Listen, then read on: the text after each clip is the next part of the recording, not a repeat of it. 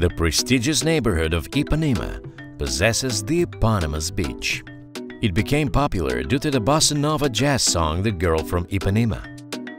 And it was the first place in Brazil to allow wearing bikini swimsuits.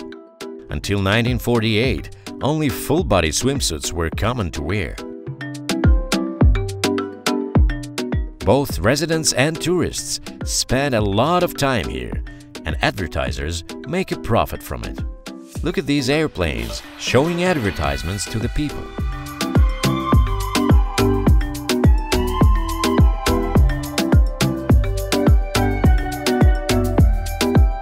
To the west of Ipanema, just near Morro do Azirmãos mountain, there is the Leblon beach.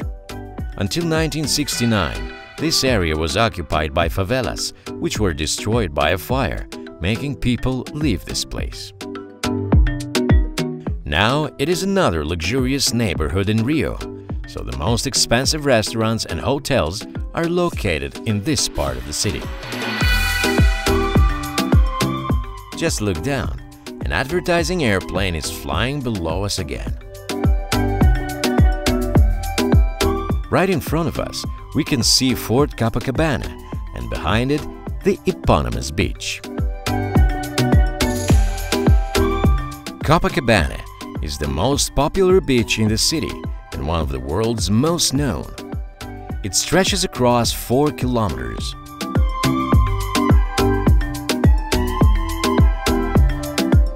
You can sunbathe, swim, enjoy picturesque views, and do spots here. In 2016, it was the site of the beach volleyball in the Olympic Games. In the 1960s, actors, musicians, and artists gathered here, so this beach became a fashionable bohemian center. 2 decades later, this tradition broke a new ground, and now it is the largest concert venue in Rio. The Copacabana beach adjoins the eponymous respectable neighborhood with politicians and well-off people living here.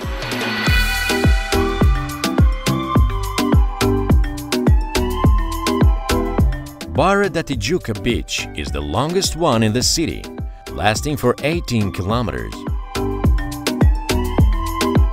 It is a popular surf site, as the waves are good here. The neighborhood itself is considered to be luxurious. Football stars, officials, and businessmen prefer this district for a living.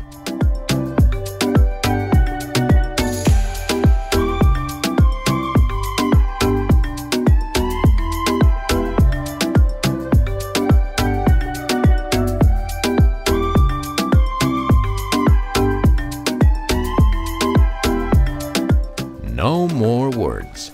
Listen to the sound of the sea and imagine swimming in the warm waters of the Atlantic Ocean. Enjoy this harmony.